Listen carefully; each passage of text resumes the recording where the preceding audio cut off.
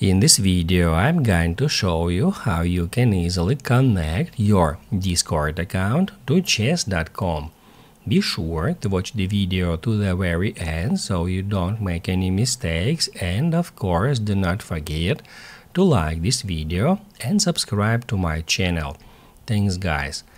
So let's get started, and first off, open up a web browser, then go to chess.com and make sure you are signed into your chess.com account. After that, we need to head over to settings. To do that, click right here at that gear. And once you are at settings, scroll down until you find connected accounts. Just click on it.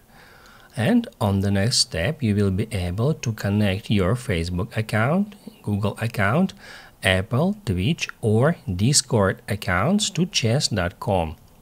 To continue connecting your Discord account, click right here and you will be redirected to discord.com.